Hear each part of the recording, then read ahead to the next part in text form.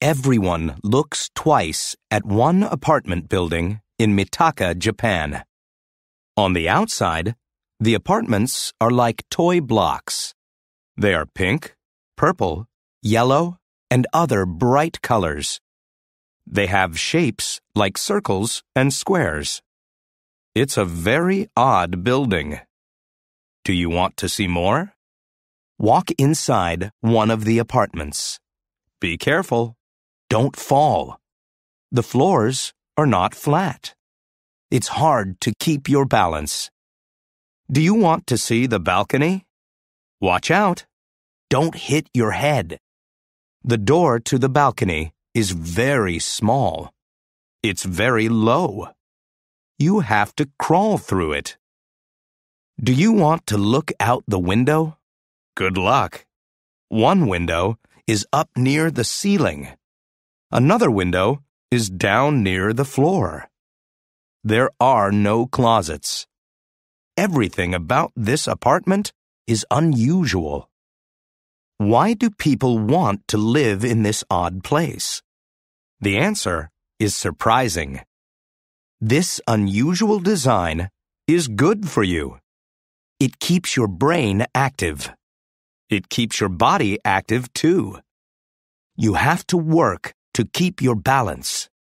You have to reach up and bend down a lot. This exercise is healthy, especially for elderly people. The architects are Shusaku Arakawa and Madeline Ginz. They have unusual ideas. They don't want to make comfortable, relaxing apartments for older people. Arakawa says, "You'll live better, longer, and even forever in these apartments." Many seniors don't want to live here. They don't like the unusual design.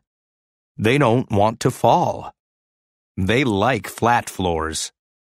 They don't want unusual doors and windows. They want light colors on the walls. They want to feel comfortable in their old age. But some seniors want to live in the apartments. They don't want to live with their children or in a home for old people. They like to be independent. They don't want to relax. They want to stay active. These odd apartments help them feel young.